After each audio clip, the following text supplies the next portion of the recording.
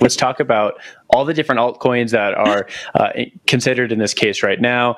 There is a slew of them, and just like Zach said, it's somewhat confusing how these are being picked. And if you have looked at the documentation for these SEC cases over the years, it's also been confusing which ones they throw into the mix in these cases. Again, they normally bring these up against exchanges, not necessarily against the token teams themselves.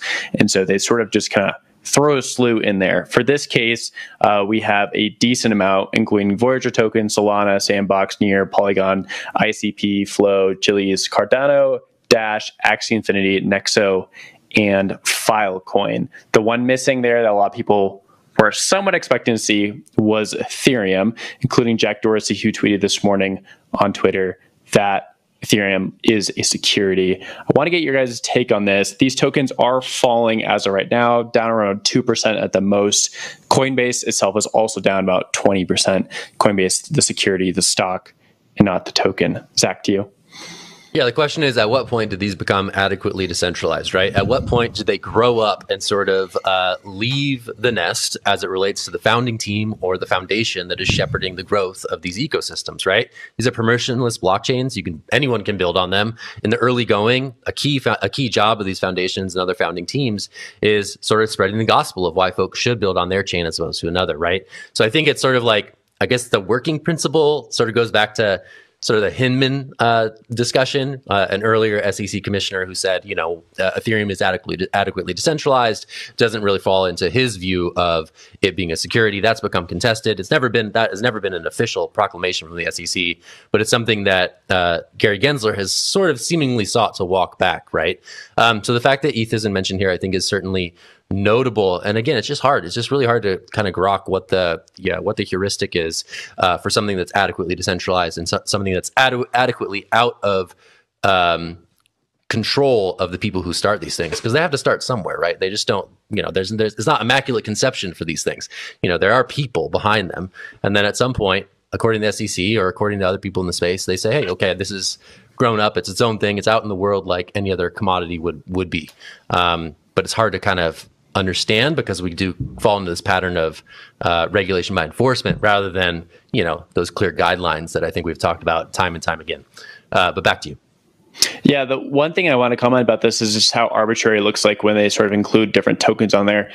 There's well over 30,000 trading pairs on Uniswap.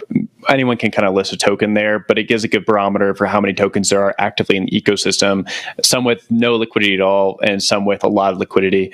It's confusing for the SEC to cherry pick 12, throw it into this documentation, and basically be putting these teams on notice that they are in violation of U.S. securities laws, while there are, again, probably like 28,000 plus other tokens that are not included in this, but the SEC would likely also consider them to be in violation of securities laws.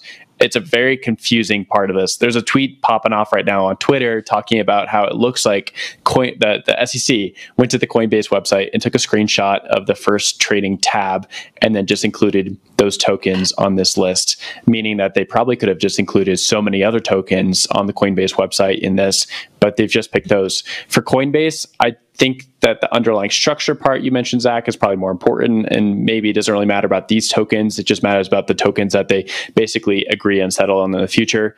But for all these other projects, I mean, when do you know if you're in violation of securities laws or not? Like the Ethereum Foundation, the Ethereum team, they didn't know forever until maybe 2018 that documentation came out from the SEC. But even still, we're still waiting, right? So how do you build when there's so much uncertainty? Jen? Yeah, so there were 12 tokens listed in the Binance suit, right? And 13 tokens listed in Coinbase, and some overlap, but they weren't exactly the same. So I really want to know what the criteria is on which tokens are being included in which suit. Maybe some weren't available on either platform. I didn't really look into that, so maybe that's the simple answer. But this isn't the first time we've seen tokens being listed in a suit before. So I would really love for the SEC to come out and tell us like what the criteria is, but I don't think that is going to happen. question. The last thing I want to say, just on the back of your comments, Zach, I bring it up every time we talk about this, but this progressive decentralization conversation comes up in Hester Peirce's safe harbor proposal, right? Remember that proposal? It was supposed to give projects space to grow, to decentralize.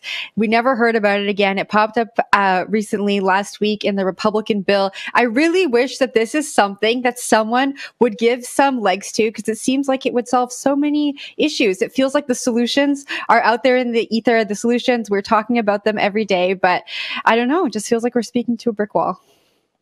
Pretty crazy. Definitely crazy times in the industry as the crypto crackdown in the US ramps up.